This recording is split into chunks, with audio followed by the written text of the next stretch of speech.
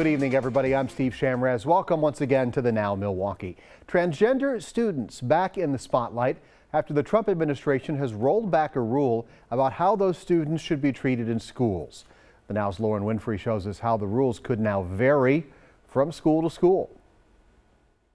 Steve, the rights of transgender students to use restrooms and locker rooms that match their gender identity may no longer be protected by federal law. And the LGBTQ advocates I spoke with say they're concerned the doors of access they fought to open may be closing, leaving students at risk. Kids are going to die because of this, to be honest. That's what UW-Milwaukee sophomore student Elijah Walker thinks of a move to reverse instruction outlined by the Obama administration regarding transgender students' bathroom use. This isn't creating a safe environment for trans students, and it's othering them further, and it's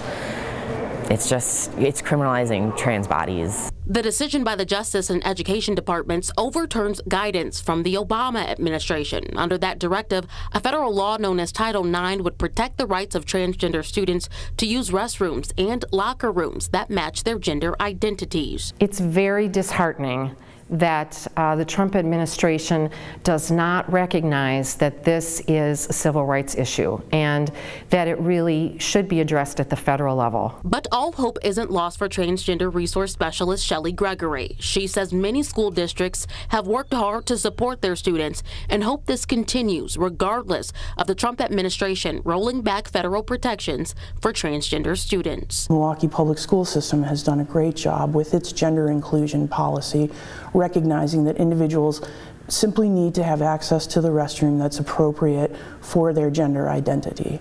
Over 200 school districts in the state of Wisconsin have put in policies to protect transgender students, and advocates say they hope this is something they see happen across the country. Reporting in Milwaukee for The Now, I'm Winfrey.